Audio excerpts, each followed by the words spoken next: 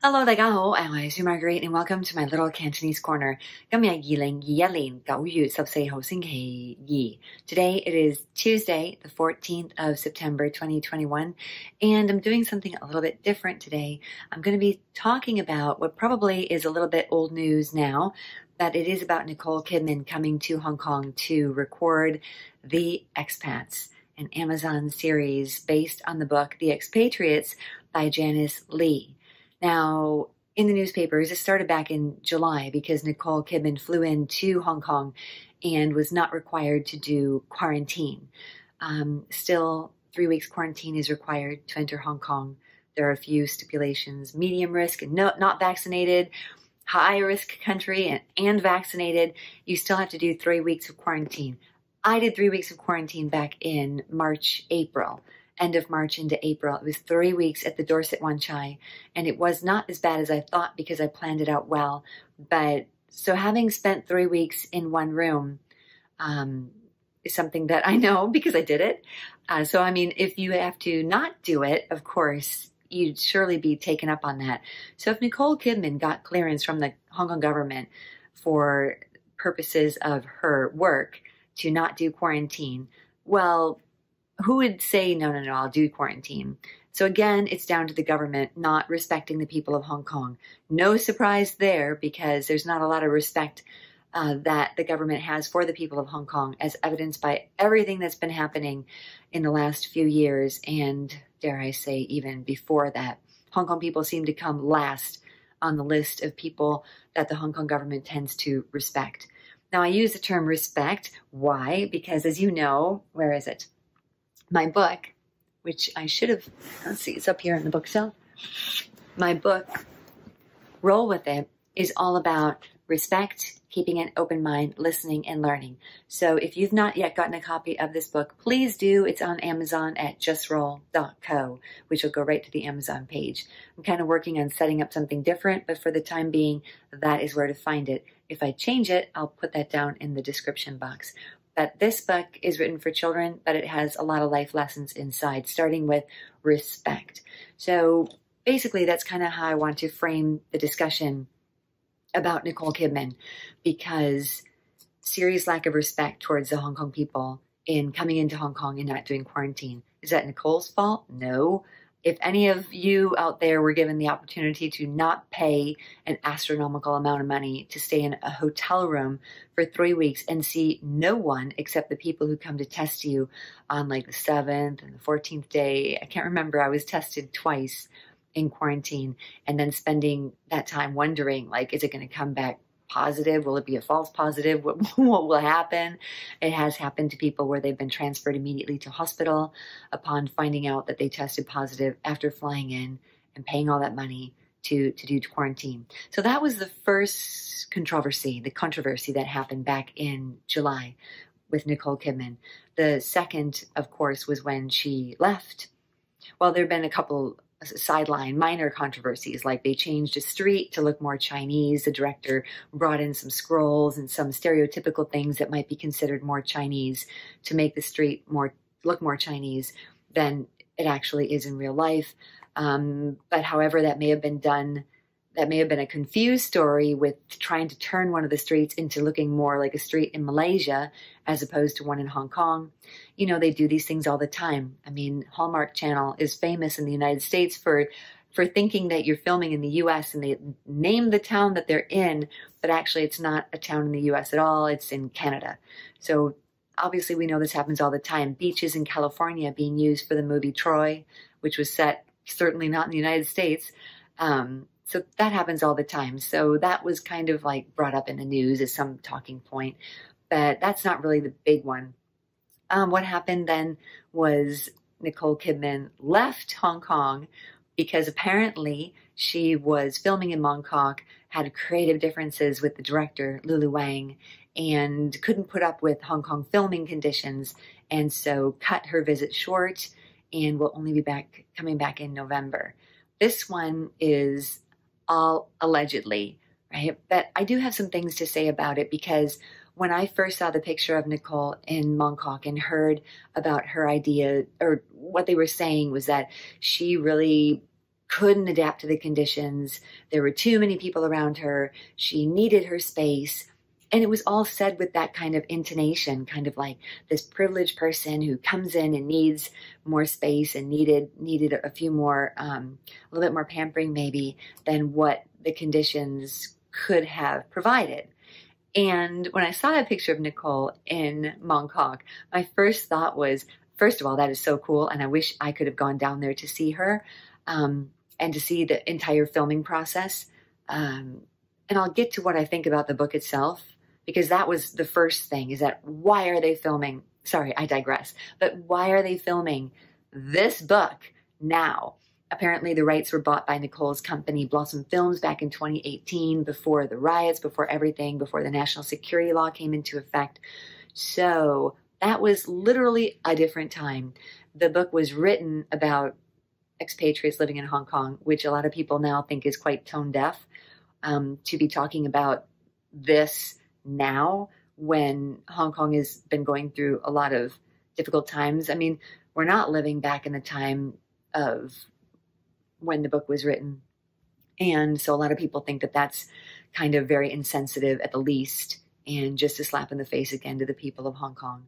But getting back to when she was in Mongkok, and I first thought was, yes, I wanted to be down there. The second thought was like, I am not surprised if those stories are true. Now, allegedly, she was complaining about the conditions.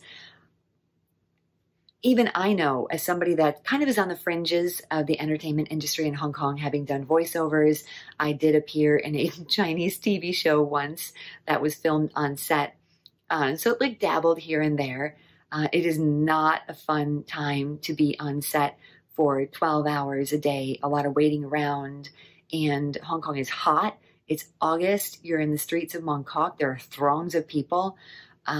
It surprised me that they didn't respect her enough to make sure that possibly she had a room in a hotel nearby or elsewhere, even an air-conditioned van that could have taken her somewhere. If that is true that she was saying, I need to get away from these people, I'm not surprised. I wouldn't want to stand for 12 hours on a Mongkok street, especially the market streets.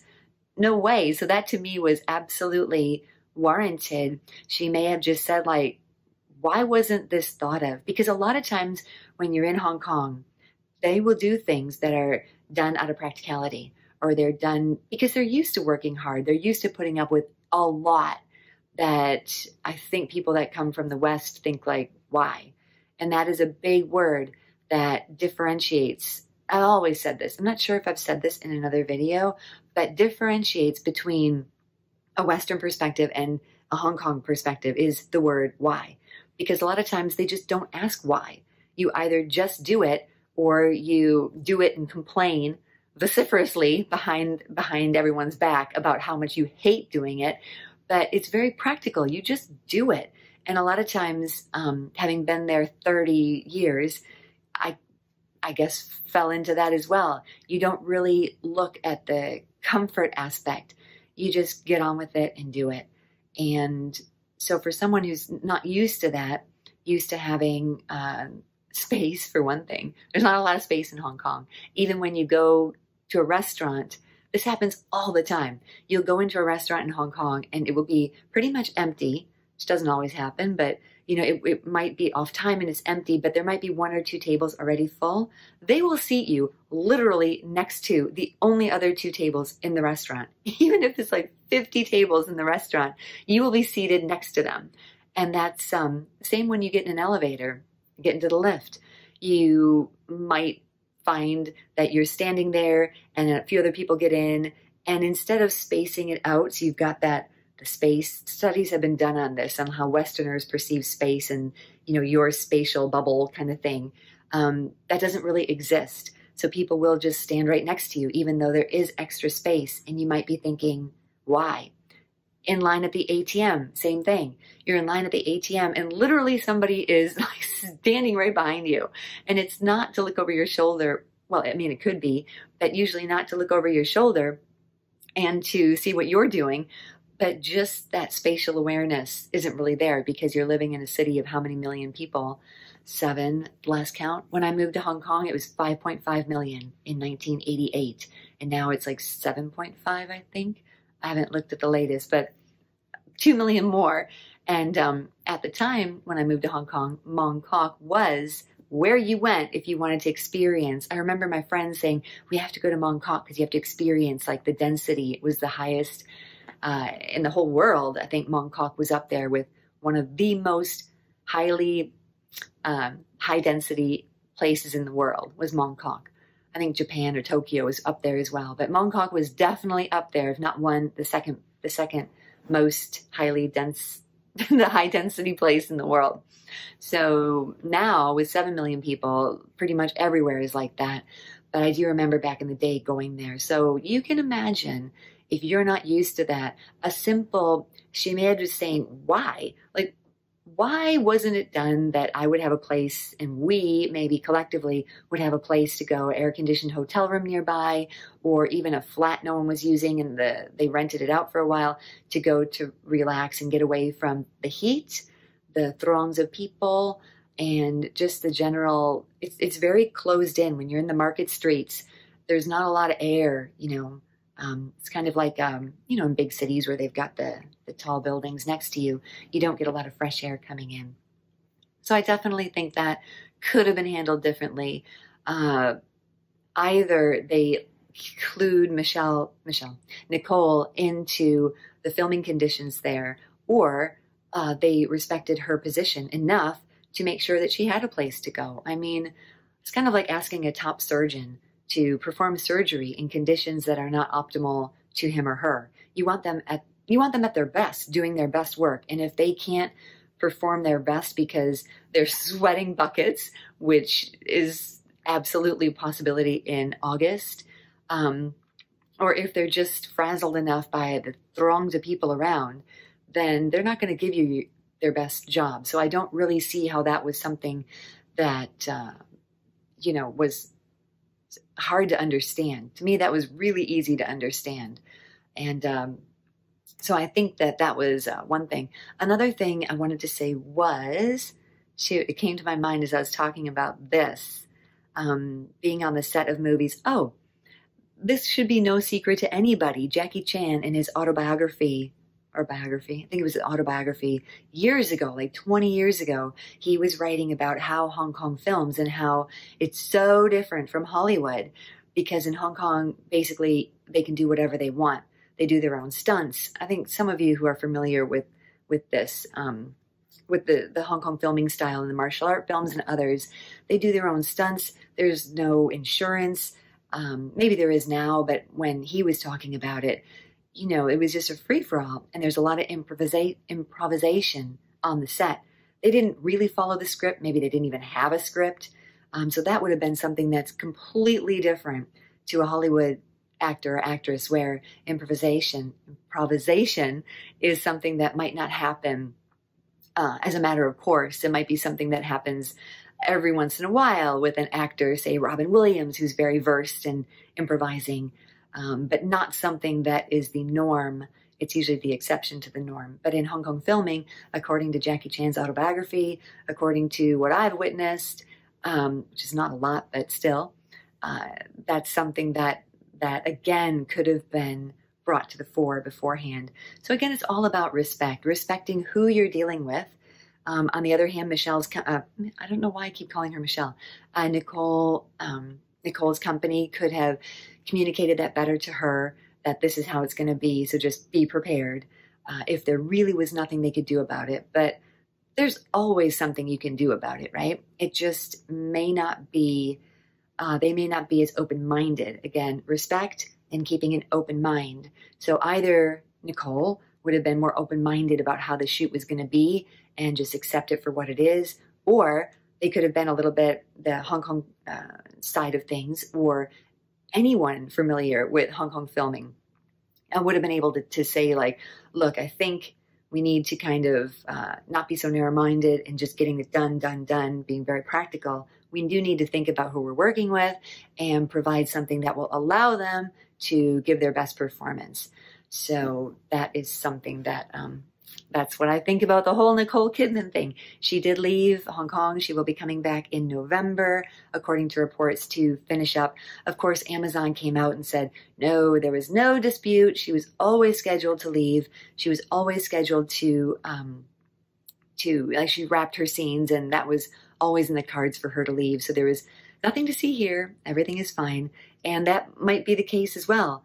But again, just looking at the pictures, knowing what I know about Hong Kong filming, I can absolutely see how it could have happened, where there was dispute with the director, and again, asking why. Why is it like this? And now we're in the thick of things, and nothing can be done, so I can't work like this. And then I'll come back in November. It's cooler. You sort yourselves out. That's totally what I could see happening as well. And there's one more thing, a little bit of insider information, is that I do know somebody who works in Hong Kong film a lot more intimately than I do. And in a conversation with him, I was like, what happened? I mean, is there any truth to that? And he's like, well, all I know is that somebody was hired to be a go-between. Somebody who's very well known in the Hong Kong filming circles, that is not from Hong Kong, was hired to kind of smooth things out and to provide suggestions, a consultant to provide suggestions on how this could be done. And he left early on because he was like, no one's listening to me. And that's something else that happens a lot too, is that you might have open-minded ideas and provide solutions to problems that people may not realize can occur until they occur. And then they're like, maybe we should have listened to this guy. But he was hired. He left early on because nobody was really taking his suggestions seriously. And so there you go. Maybe that happened too. But hopefully in November, Nicole will be back, and it will be absolutely a lot cooler. So if they do need to reshoot some scenes, then that would be at least one thing that could be taken care of. But I do hope that both sides can respect each other enough to realize that you do need to respect, keep an open mind, listen to what people are saying, and learn how it can be better. And again, that is all talked about in my role book. So if you haven't yet gotten a copy of Roll, please do. It's good for children, of course. It was written for children, but there's a lot of notes to parents on the inside, and notes to it's just a great way to, there's my notes to parents. It's just a great way to live, to remind yourself, always be respectful for yourself, respect yourself first and foremost, respect others, respect the environment. You have a responsibility to do that, another R word, and to follow rules. Okay, rules is another R word. Keep an open mind, listen, and learn. So I hope you enjoyed this little chat of mine. I hope there were some cultural information in there that you found interesting. If you've got anything to add, please do comment below. I would love to read what you have to say, and we can continue our discussion. Well, this really wasn't a discussion. It was me telling you what I thought, but I'd love to discuss with you below. So please do comment below. And if you liked the video, give it a thumbs up and subscribe to my channel if you haven't already. I look forward to the next time. I hope everyone's doing well wherever you are. And thank you guys so much. Bye.